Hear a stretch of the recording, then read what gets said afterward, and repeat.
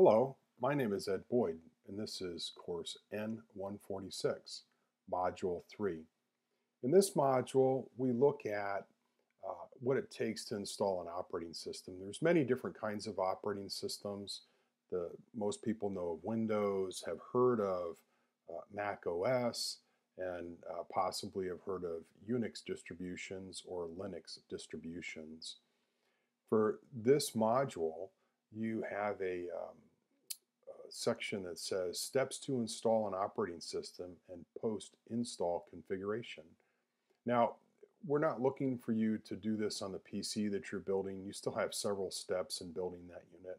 But what we have done is given you an opportunity here to use VirtualBox, and I'm going to demonstrate this, how you can use VirtualBox to install an operating system in a virtual machine.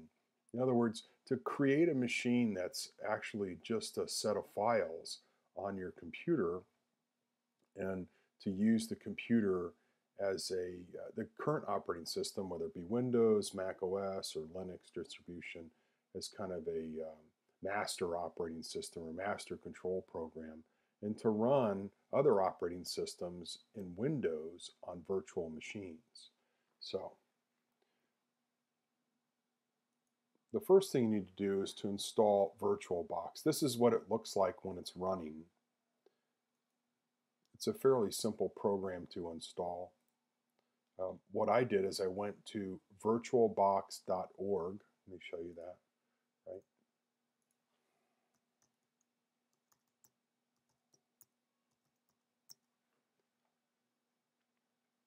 Right? And you'll see here it's an Oracle website. It's free to download. You can go to downloads. In my case, I've got OSX or the Mac OS. Here's the Windows distribution. Here's a Solaris distribution or a Linux distribution. This is the host that you're going to run VirtualBox on to put other operating systems in VirtualBox containers, if you want to call them that. It's a fairly simple thing to do. You click on there and just tell it to go ahead and do the download. I've already done this. It takes a few seconds. I've got VirtualBox in a folder here. I've got a couple different versions of it, and it's fairly simple to install. So all you do is just basically open up this file and follow the install procedure. I've given you a link in the page that directed you here on how to do and install a Linux on VirtualBox. So essentially, this is what you should end up with, right? You should download it, install it, right? And then start building a virtual machine. Now that's what I'm going to demonstrate, is how to build the virtual machine. There's other videos on my YouTube channel that you've been directed to, where this video is at. There's one in there on how to install VirtualBox and how to create virtual machines. And I used a BSD implementation for that example. And I'll show you what the difference is here. Right, that showed you how to do the download, how to do VirtualBox install on Windows and on Mac OS.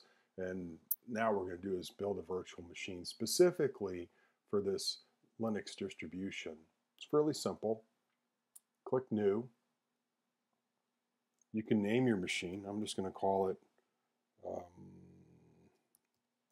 that was simple, right? 64. It knows it's a Linux distribution. I downloaded a 64-bit implementation. I'm going to say continue. Here, I'm going to go ahead and give this machine 2 gigabytes of memory. I've got 8 gigabytes on my host, as you can see here, so I'm giving it a quarter of my memory to use as a virtual machine.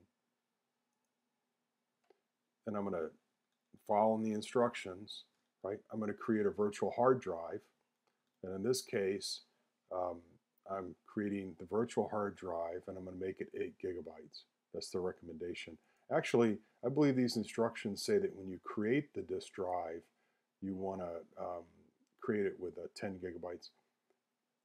What we mean here by dynamically allocated is the concept of thin provisioning. In other words, the virtual machine will only consume the physical space on your disk that it requires to exist on the disk, just the size of that file. So if I give it 10 gigabytes, but it only uses 3.5 to make the image, it will only consume 3.5 gigabytes of space on the disk. I'll show you that concept in just a minute.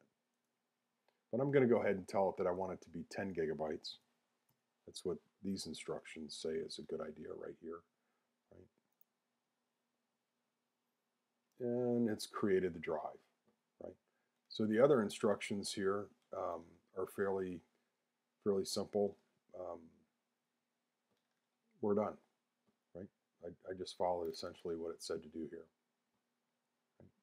So I've got my name for my operating system on here. I've got 2 gigabytes of memory. My boot order is floppy CD-ROM hard drive. Right? I want it to boot from the CD-ROM. You can go in here and change these parameters just like you would on your PC, right? Because that's essentially what this is an Intel PC. This is being a little bit slow because it's recording on the same machine that I'm writing on, right? So I really don't need this floppy designation, so I can unclick that, right? I don't have a floppy drive on my computer at all. It's not being very responsive. There we go. And click OK. I've got 12 megabytes of memory for my display, it says, and then I don't have any media loaded for my DVD. But here is the disk drive that I built, and it put it on a SATA controller. And then for my network, what I want to do is I want to use my Ethernet port, and I want to run it as a bridged port. You'll see this run a lot faster without doing the recording, right? I do not want NAT. I actually want to use bridged mode because I want my DHCP server on my network to give me the address. I want this to be a standalone machine when it's running and not be dependent upon my computer to serve out the services. This way I can connect to a network printer. I can go right on the internet. I can actually have relationships between the computers as individual computers. That'll be important later when you learn about a server environment. All right, now the next thing I need to do for the instructions is I need to make sure that I mount the ISO image I downloaded, right? The image of the DVD basically, right? So you hit storage,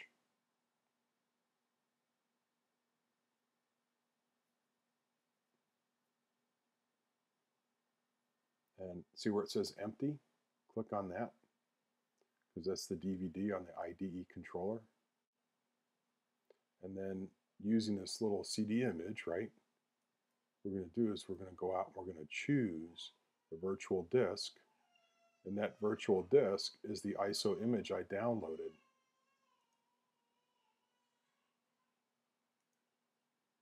Right? So now it's loaded on there. It'll show it. There it is.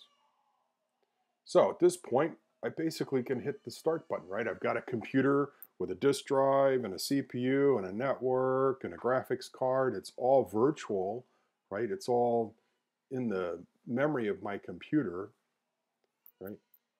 And I'm going to hit the power button right here. It says start. And what this will do is it'll go out to the CD-ROM, look to see if it can boot from it. It can, right? The virtual machine will boot from that, and it will start the install process. This process would be the same whether it be Mac OS or Windows 7 or Windows XP, whatever. You would create a new virtual machine for each one, right? Then you would define what type of system it was, right? Whether it was Windows and it was 64 bits, whatever, give it a name, and then set up how big you want the boot drive to be. If you wanted to, you could set up even additional disk drives. There's one lab I do, it's for a thing called FreeNAS, and we build a unified storage system and create, RAID sets on the computer. So I use my computer as a lab for testing things out, for trying things. More of kind of a sandbox and learning environment for me, so that way I don't have to, go consume whole computers in places. I can build a virtual data center on my laptop. So when VirtualBox is running the virtual machine, you can see there's a SATA drive. It's showing here, right? It's showing here the DVD drive that we've got the ISO media mounted on. This is for any kind of USB devices that are currently connected. That's my bridged adapter. I don't have any shared folders right now. This is just showing that my Intel processor is using the virtual technology. This is an indicator that I have a mouse and whether or not I can use the mouse at that time.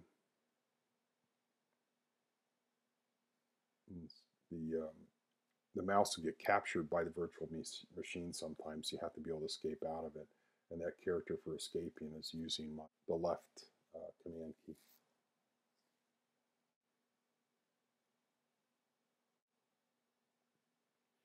So here it comes. She's starting up on us here. We can go look and see this this virtual machine actually being built. If I go to my directory and I look at the VirtualBox virtual machines, right, here it is right here. This is the disk image for that virtual machine. And right now it's 45 kilobytes, right? So it's very, very small right now.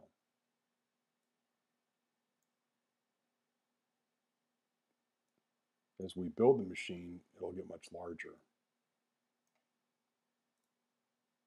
So I'll leave that there so you can see that. Oh, here we go. Yes, I want to install, right? I'm going to do an English install. And as the install starts to run, you're going to see this size here start to increase.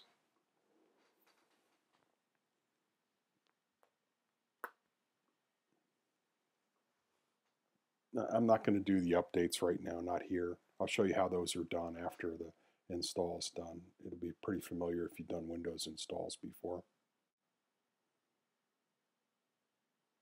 Yep, we're going to erase the disk.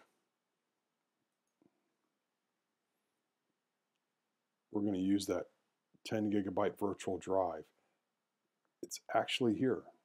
It's only 45 kilobytes right now. But like I said, as it consumes the space, it grows because it's just simply a file.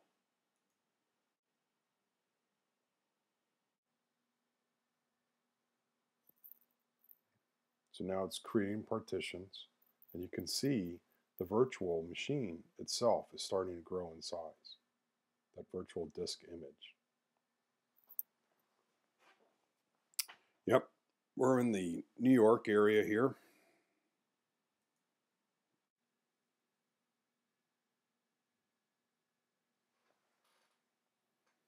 And we're using an English keyboard, and it's a Macintosh layout.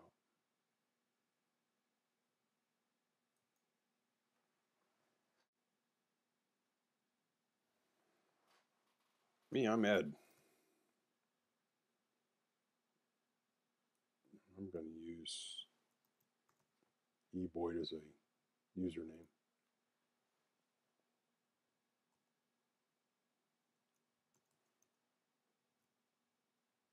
Weak password. Let me try a good one.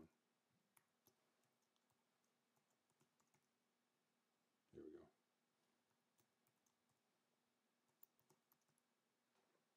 They match. And I'll continue. This is a multitasking operating system, so while it's doing the install, it's also asking me questions. As you notice, the file continues to grow over there.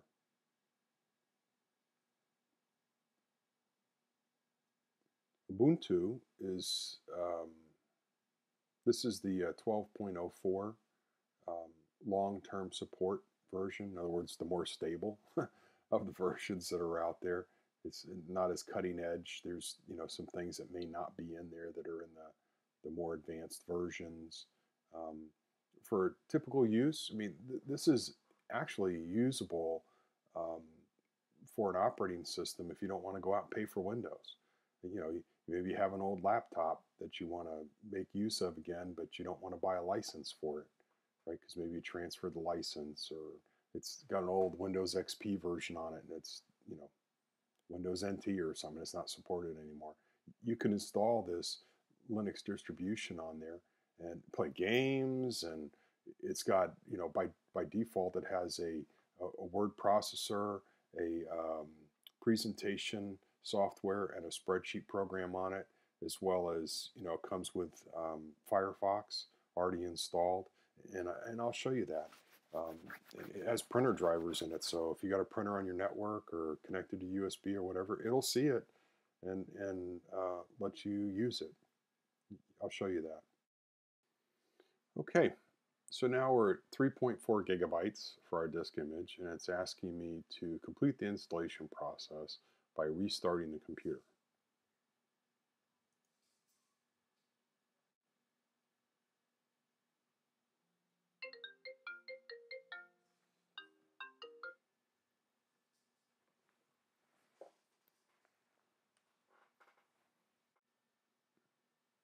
All right, so now we can remove the DVD. Here.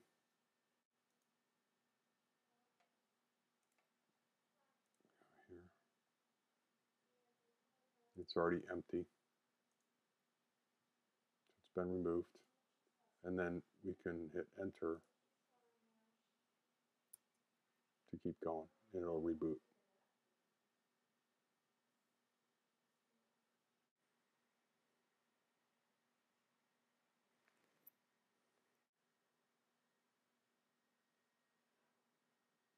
Okay, now we have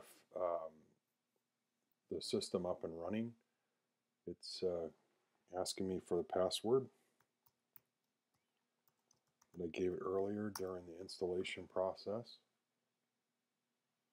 As you can see, the machine is 3.42 gigabytes in size.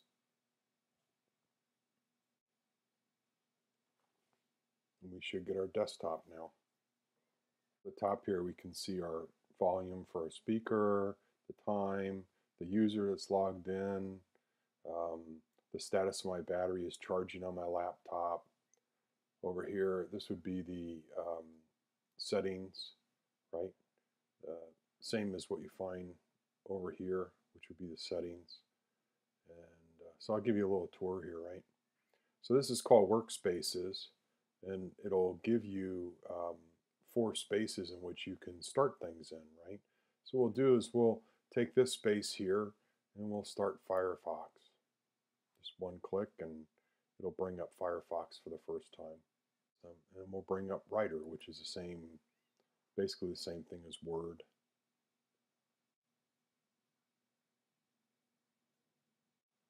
Looks fairly familiar, right?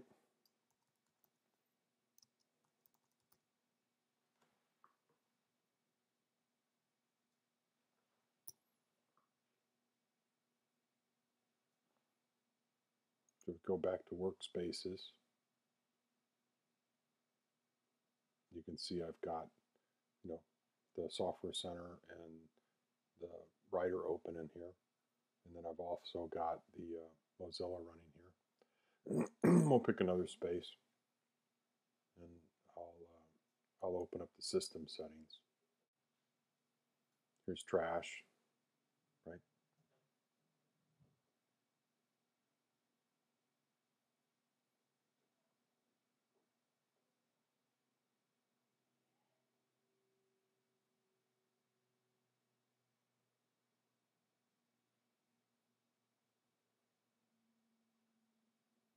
So there's your control panel. You see your appearance, your keyboard, language support, set up your Bluetooth, your display, your keyboard, your mouse clicks, set up your printing, that kind of thing, right? Do a backup. And again, here's Workspaces.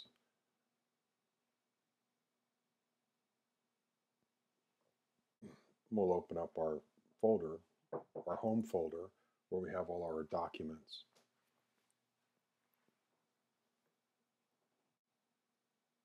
So if we went to our workspace,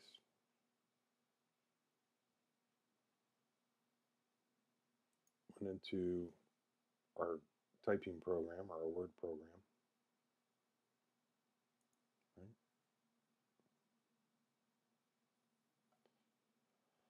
If I did a save as, it looks familiar, doesn't it? It's just like looking at Word.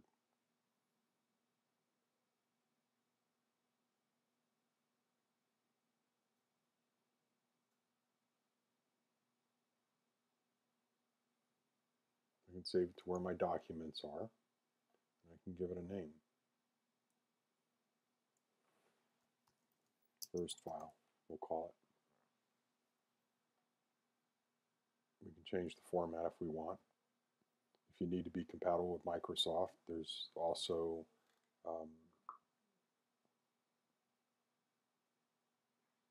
right, Microsoft Word. You can do a .doc or a docx, right, kind of thing. We'll make it a docx. We'll save it.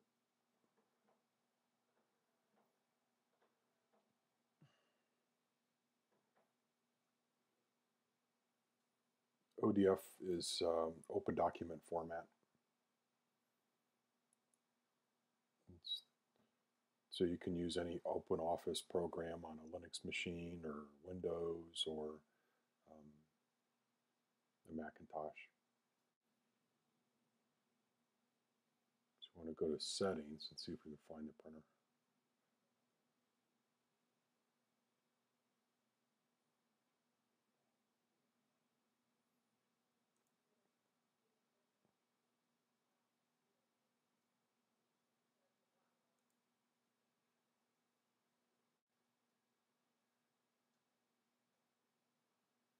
So we'll add a printer.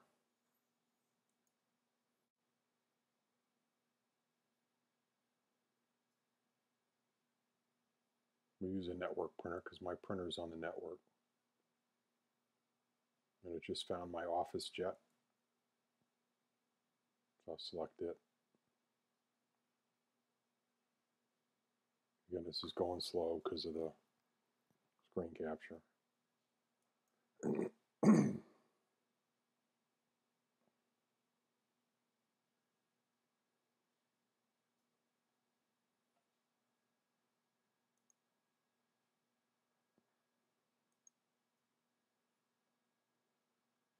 Forward, next means the same thing.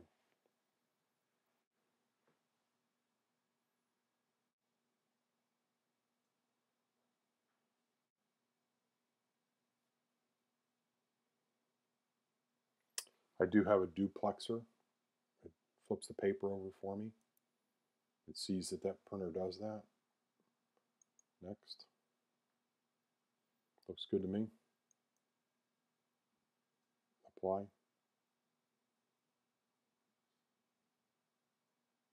And we'll do a test page.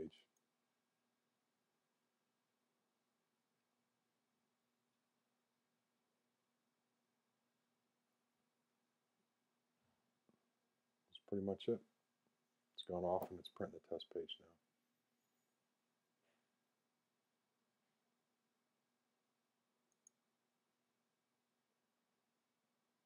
Okay.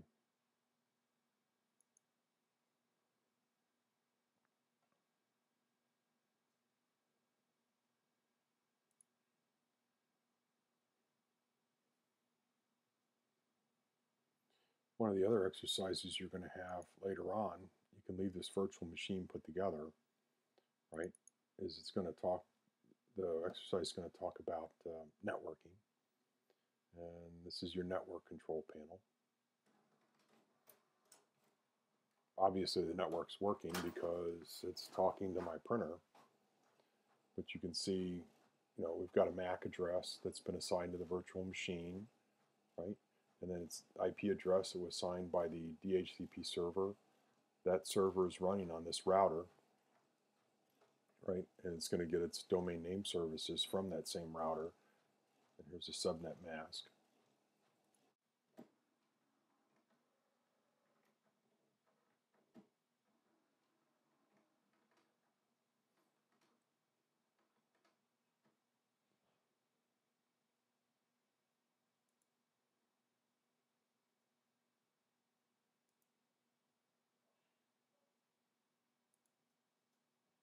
This is where you would set your IP address manually if you didn't want to do automatic, right?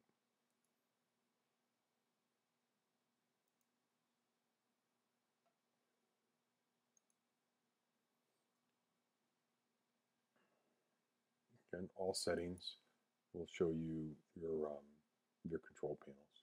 So that gives you kind of an idea of what the settings area looks like. It should seem familiar if you've been doing some administration.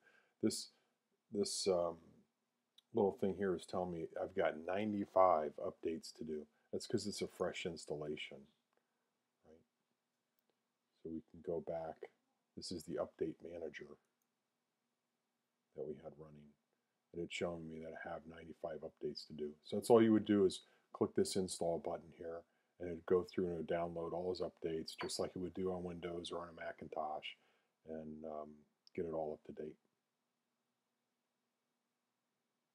I'm not going to do those right now. Go back to spaces.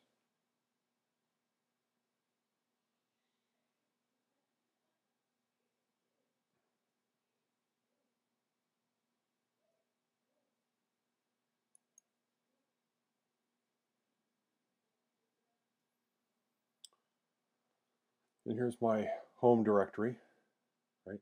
We had opened this folder up earlier, and you can see you got a public folder where you can do shares. There's templates. You can keep your videos, your music, your pictures, your documents. Remember, we saved a document in here. It was our first document, right? First file. We made it a Word document. That should look fairly familiar.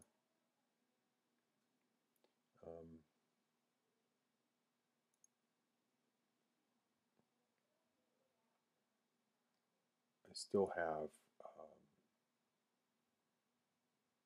Writer running. So what I could do is I can quit that and go over here and see what this is.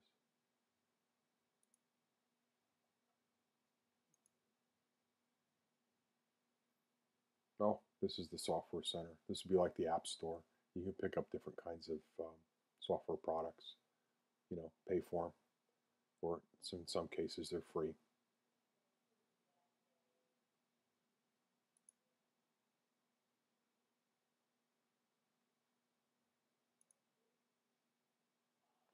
And the last thing we had here was our browser. Right, we can do a Google search.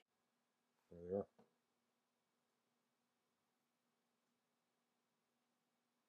So that's a tour. As you can see, we have a fully functional version of Linux running here in a virtual machine, and you can do your exercises. To shut down this machine, over here in the settings area, right, you can just hit a shutdown, or you can lock the screen, or you can log out. You know, I'm going to do a shutdown. Nope, just want to shut down. I don't want to restart. And you'll see the virtual machine will shut down, and it'll just be a file on my computer. Other virtual machines, you can do anew, and I'll show you that we'll just call it test, right? You can build Windows machines, Linux machines, Solaris, BSD, OS2, Macintosh, or you can custom build machines. These are kind of templates already, right? So for Windows, it's got templates already for Windows 3, 95, 98, ME, NT, all the way up through Windows 8 and 2012. So you can run just about any version of Windows that you want to on one of these machines. For the Mac OS, there's just, you know, OS or 64-bit, pick one. For Solaris, there's Solaris 10 and 11. Of course, you have to have the non-Spark version to run on here. And then for Linux, you know, there's a variety of Linux distributions out there. Ubuntu, Turbo Linux. I used to like that a lot. It was pretty fast. Oracle has a version. There's Fedora, SUSE, Debian, you know, and then where's Red Hat? Here's Red Hat right here.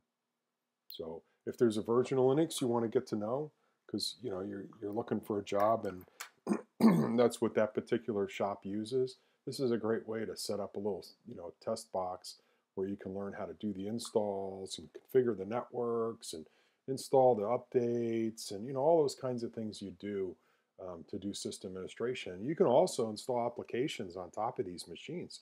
They're actual computers, right? How do you get the CD installed? Well, at this point, this machine has a CD, right? Let's go back. I don't want to do this one. Let's just quit that one, right? You can see it has a CD, right?